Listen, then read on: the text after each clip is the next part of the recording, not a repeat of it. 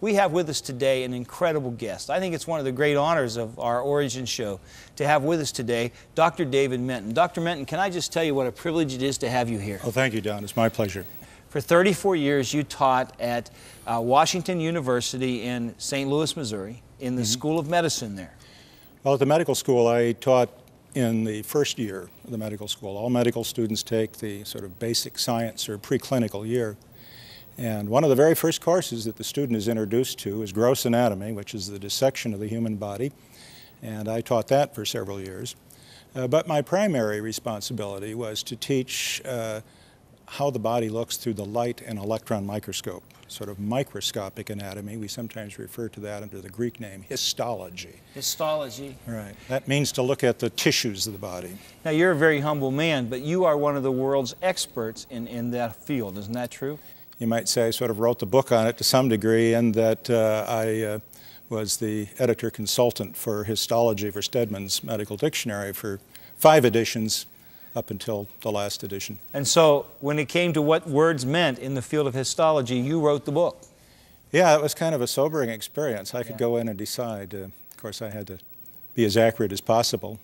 Today we're going to talk about the seeing eye. The human eye is so complicated that it defies our ability to actually explain it. If I were to pick one person who is sort of one of the most visible authorities in the eye, I think I would pick Dr. Stuart Duke Elder, who's an Englishman, a physician, and has written a set of books, or edited a set of books, that are really an encyclopedia on the eye, beginning with its evolution, then its anatomy, its physiology, its pathology, its surgery, right on through. And in the first volume of that series, called The Eye and Evolution, Dr. Duke Elder said, "It would seem, therefore, that despite the considerable amount of thought expended on the question of the emergence of the vertebrate eye, with its inverted or upside-down retina, of neural origin and its elaborate dioptric mechanism derived from the surface ectoderm, it is a problem as yet unsolved." Explain that to me. The vertebrae, what's he saying to us there? Well, he's saying What's that we haven't been able to come up with an explanation for the origin of the eye. For example, he goes on to say that indeed, appearing as it does, the eye, fully formed in the most primitive species that exist today, and in the absence of any transitional forms in the fossil record that you might see. So in the most basic primitive forms, you still have these fully developed eyeballs. All the different kinds of organisms, primitive, advanced, whatever as we might call it, eyes are always complicated. And he goes on to say that he finds little likelihood of finding a satisfactory explanation to this solution. That's amazing. So he says we really don't know anything about the eye, and he really doesn't think we're going to ever know anything about the eye. And the thing that's really intriguing is that this is an 847-page book, Don. And I would think that if I were studying the origin of the eye and I'd come to the conclusion that we know nothing and that we never will know anything about it, I could have gotten that point across in maybe 600-700 pages. I wouldn't have needed you don't think that 847. You wouldn't have needed the last 150 pages. Well, tell me, what do trilobites have to do with us learning about the human eye? Well, that's an interesting story. Let me run up here to the... Please do go. Go up to the screen there and show us what you got. Whatever this is, and we'll talk about it a little bit. These are trilobites. They look like roly-polies. If you've ever seen a roly-poly, you know that they are kind of segmented creatures. They lived in the ocean. Presumably, according to evolutionists, became extinct a long time ago. And the interesting thing is that they have many different types of eyes, at least 5 fundamentally different types of eyes, and some of the trilobites didn't have eyes at all. The thing that's intriguing is that there are 2 species of trilobites in which their sort of glass lens has been studied. They find out these lenses didn't need to focus. They were in focus from just a small fraction of an inch out to infinity without having to change the position of the lens. And not only that, but this is amazing. The lens is a compound lens in the sense that it's made up of more than one kind of glass that's been ground and put together, you might say, cemented to make a doublet. And this particular trilobite here has a lens that was discovered by Descartes back in the 1600s and was believed to be the most perfect lens that could be designed at the time.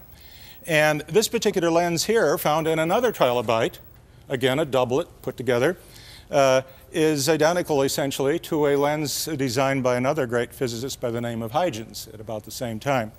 So here we have trilobites running around with highly corrected lenses that are a little hard to explain. Well, let's talk about the human eye. We've talked about trilobites, and we'll go on to look at that. People usually don't understand that the eye is really part of the brain. Oh, you look at somebody's eye, you're actually checking the brain out a bit here. And the eye comes from a pouch that comes out from the brain. There's a little ball, and it gets pushed in like a basketball here that got pushed in. And that's all part of the brain. The lens of the eye and the cornea, the window in the front, actually buds off from the surface, basically skin. And these two structures, one will form the retina of the eye, and the other part will form the lens and the cornea. So two different origins there. This is a kind of a picture of what 1/4 of the eye would look like. And here is the lens the way it has developed in an adult, be the left eye looking up. And the lens is kind of suspended by little strings. They're sort of hollow tubes. And the lens is clear as glass, but it's flexible, like a rubber ball. And the tension of the filaments at the edge can either cause that lens to become flattened or to round up. There are cells that grow on the surface of the lens. These cells move around to the edge, and when they get to the edge, they turn into the lens. And when they turn into the lens, they become elongated, like pulling an antenna out of a car. And it actually goes from up here all the way around to down here, each lens. Let's take a look at those lenses. We'll magnify that edge of the lens. You're just taking that little edge and magnifying it up again. Right. In the light microscope, we're just going to look at that left edge there, right where you see the box. Okay. And over here we can see it. Cells are like little boxcars coming down to the edge, turning into the lens, at which time they become elongated. And when they become elongated, they form what we call lens prisms. Let's look at those lens prisms in the scanning electron microscope. Sort of looks like a lumber yard. It really does. Piles of stuff there. Individual cells, each of these board-like structures is a cell. Having a little trouble seeing that there, we can bring it up a little higher power. And notice that these boards are interlocked in perfect register by a little peg and socket. Yeah. Thousands and thousands per cell interlocking it. The cell is full of a protein called crystalline, which is very clear and gives the lens its clear property. Just think of this whole mechanism. These cells are dead, basically, in our lens, and they're soft. But I don't know about you, Don, but you get to be my age, and the lens becomes harder.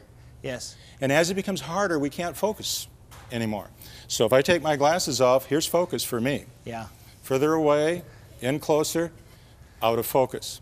I have to have special progressive lenses. Now my focus got slightly past the length of my arm. That's where mine is right? now. Yeah. And I believe the Lord made us to have a lens that would focus and be functional for our whole lifetime. But since the fall into sin, our lenses are just one of the things in our body It's affected by the fall. that can become defective with time. And it changes in color. It's kind of yellow. It can get opacities in there that we call cataract. Yes. It can become hard and not focus.